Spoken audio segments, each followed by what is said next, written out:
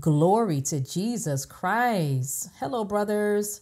Hello, sisters in Christ. Welcome back to my channel. I hope all is well with you and the Lord. Amen. People of God, I'm coming on today to release a prophetic warning. So most recently, I heard the Lord say that localized storms are headed your way. Something is getting ready to happen, but you are protected. My God. But before I get into the rest of this word with you all today, people of God, you all know my stance. Don't come to me. Go to God. Why? Because I am just the messenger. Okay. I'm just a vessel, y'all, that the Lord uses to speak what is on his heart. And it is only God that will have the answers that you seek. Amen. The Bible also tells us in 1 John chapter 4 to test the spirit.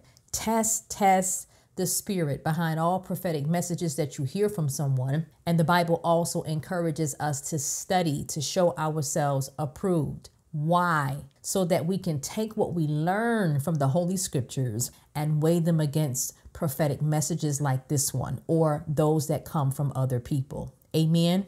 Brothers and sisters, the Lord is also asking for me to make myself very clear in this message, in that this warning is not being released to create fear in you. Okay. There's a lot of that going on where people are saying things to instill fear in people in hopes that that will get them to change. But that's not the way God operates. God uses the servants of the Lord to release the truth and nothing but the truth, and in love. Okay. And in that there are instructions that the Lord will release with the word, so that way you can get prepared for what the Lord is warning you about. And also, I hear him saying, tell them that does not make the previous prophetic words null and void. All of God's words will come to pass. Whatever the Lord has spoken over your life will come to pass regardless, listen, people of God, of what is going on around you. As long as we have life in us, as children of God, we have a work to do in the earth. We are entitled to the things that the Lord wants to bless us with, and we're going to continue to receive those things accordingly. But while we're in the midst of working in the fields, working in the earth, trying to reach the four corners of the earth, we still have to endure the evilness of the world. The Bible says that we are in the world, but not of it. So while we're in it, we are always going to encounter wickedness. We are always going to encounter the adversary. But God, through his warnings, he will always keep us abreast. And as long as we stay in him and believe in him, we will be able to maneuver through the things that the adversary tries to bring our way by leading of God's Holy Spirit.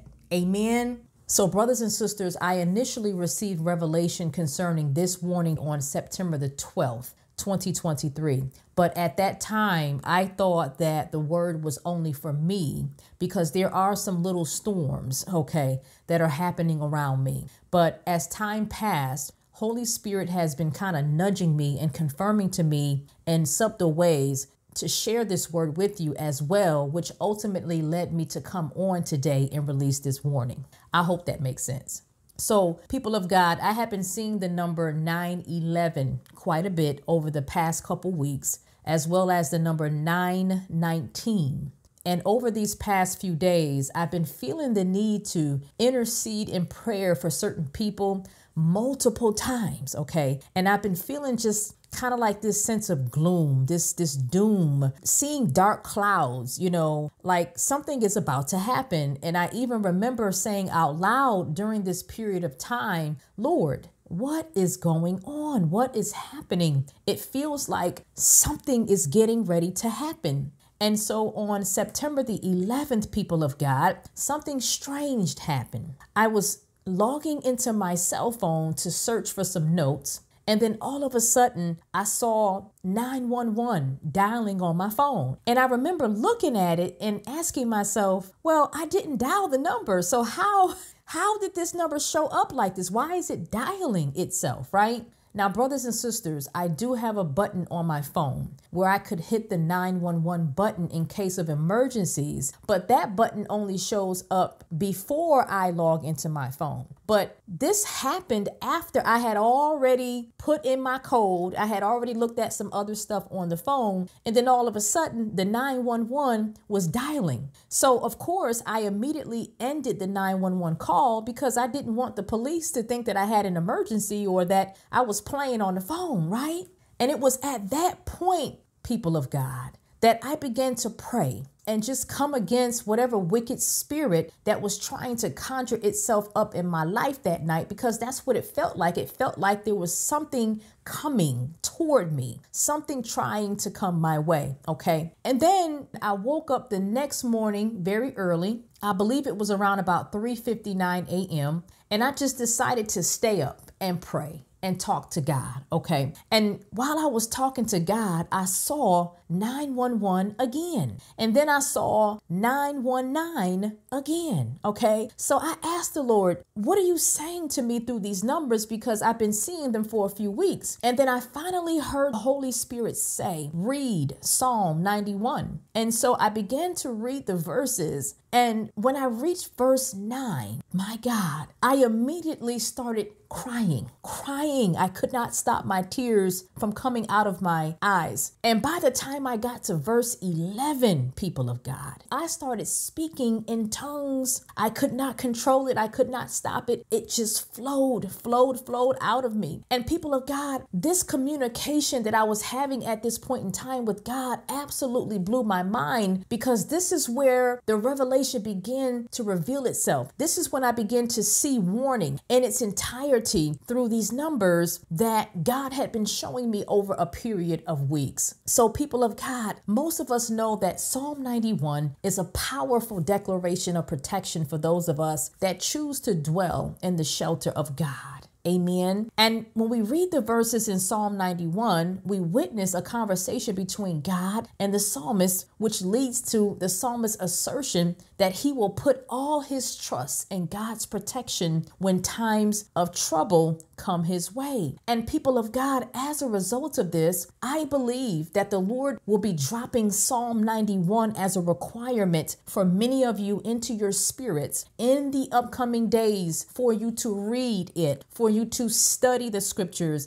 and to meditate on God's word as often as you possibly can. Why? Because as I said earlier, I heard God say that localized storms are headed your way, but you, child of God, are protected. Brothers and sisters, the Lord said that there are localized storms that are coming toward a few of you. And for some of you, it will be more than one storm. God says that these storms are labeled as judgment, calamity, and illness. God says that these localized storms are headed towards your inner circles, your neighborhoods, your job, your church, or any entity that surrounds you at any point in time where evilness is being pursued, said the Spirit of the Lord. God says that there will be people that you know that will fall ill. There will also be some kind of mass illness that will plague your city or your county or your state. God also said that severe calamities will hit certain states that never experienced devastation like it before. Plagues, we know what that is. We just had something like that back in 2019, okay? And then illness is illness. I don't know what kind of illness it will be, but these are the three areas of storms that God is saying is coming. It's coming. And I get a sense of this happening in the upcoming months. People of God, the Lord didn't give me an exact date, but we're going to begin to see this manifest simultaneously. And so, brothers and sisters, also, you remember what I said earlier when I said I started to cry when I reached verse 9 of Psalms 91, and how I started to speak in tongues by the time I reached verse 11. Well, people of God, the Lord says that many of us will need to apply this protection, this Psalm 91 protection, when these storms arrive and consume all that is around us that is in wickedness or are not prepared, says the Spirit of the Lord. Now, if you read verses 9 through 11 in Psalm 91, it says, because thou hast made the Lord, which is my refuge, even the Most High, thy habitation, there shall no evil befall thee, neither shall any plague come nigh thy dwelling. For he shall give his angels charge over thee to keep thee in all thy ways. Brothers and sisters, these 3 verses alone speak and confirm God's warning today in that the localized storms are coming. They are coming toward you because of the evilness that is seeping out of the people and the environments that are around you. But as the scripture says the Spirit of the Lord, no evilness shall come near your dwelling.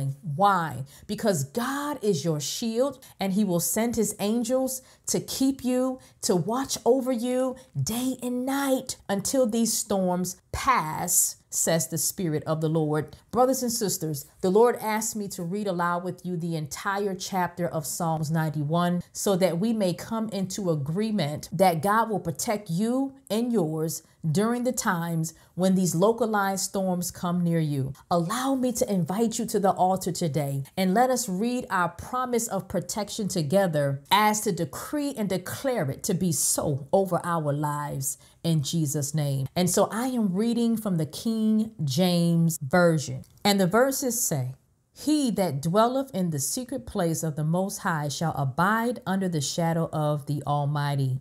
I will say of the Lord, he is my refuge and my fortress, my God, in him will I trust. Surely he shall deliver thee from the snare of the fowler and the noisome pestilence. He shall cover thee with his feathers, and under his wings shalt thou trust. His truth shall be thy shield and buckler. Thou shalt not be afraid for the terror by night, nor for the arrow that flieth by day, nor for the pestilence that walketh in darkness, nor for the destruction that wasteth at noonday. 1,000 shall fall at thy side, and 10,000 at thy right hand, but it shall not come nigh thee. Only with thine eyes shalt thou behold and see the reward of the wicked, because thou hast made the Lord, which is my refuge, even the Most High, thy habitation. There shall no evil befall thee, neither shall any plague come nigh thy dwelling. For he shall give his angels charge over thee to keep thee in all thy ways. They shall bear thee up in their hands, lest thou dash thy foot against a stone. Thou shalt tread upon the lion and adder, the young lion and the dragon shalt trample under feet. Because he hath set his love upon me, therefore will I deliver him. I will set him on high, because he hath known my name. He shall call upon me, and I will answer him. I will be with him in trouble. I will deliver him and honor him. With long life I satisfy him and shew him my salvation.